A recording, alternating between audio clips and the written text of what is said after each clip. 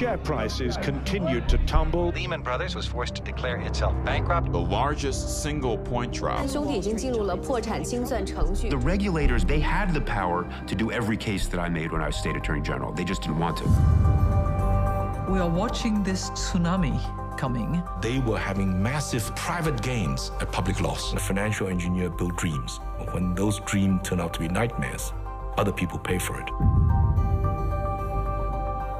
Bear Stearns, Goldman Sachs, Lehman Brothers, they knew what was happening. What do you think about selling securities which your own people think are crap?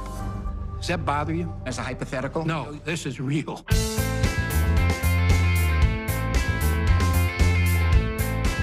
What do you think of Wall Street incomes these days? Excessive.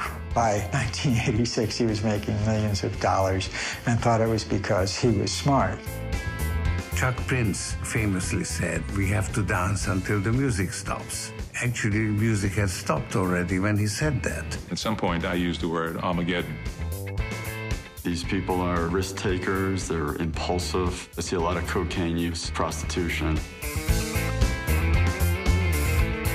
So do these guys know that they were doing something dangerous? I think they did. I don't hear confessions. What can we believe in? There's nothing we can trust anymore. We had a whole group of people looking at this for whatever reason. You can't be serious. If you would have looked, you would have found things. It's a Wall Street government. Why do you think there isn't a more systematic investigation being undertaken? Because then you'll find the culprits. I don't believe I have to discuss that with you. You come to us today telling us we're sorry, we won't do it again. Trust us. Well, I have some people in my constituency that actually robbed some of your banks. And they say the same thing.